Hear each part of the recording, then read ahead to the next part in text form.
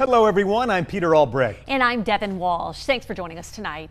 First on 5, Alabama's new gang prevention law is now in effect. WKRG News 5's Haley Kennedy is here now. Haley, you spoke with the police chief today about what he thinks this law is going to do for the city. Yeah, Chief Paul Prine says this law will be a game changer for the city.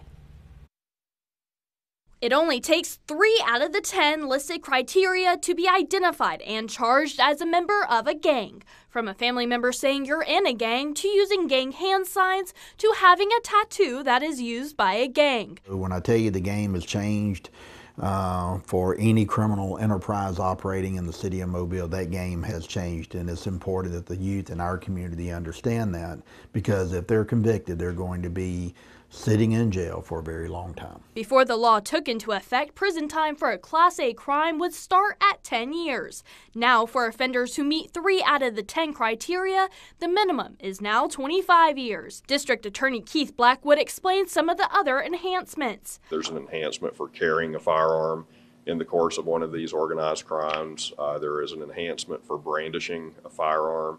An enhancement for firing a firearm, and then there are sentencing enhancements for certain types of firearms. For having weapons with Glock switches in your possession, that's automatically 30 years in prison. Glock switches turn semi-automatic guns fully automatic. We've had some issues with these retaliatory shootings where there has been gang activity, and this is very important for the young people in our community to know that the game has changed. Chief Prine says most gang members in Mobile are between ages 15 and 25.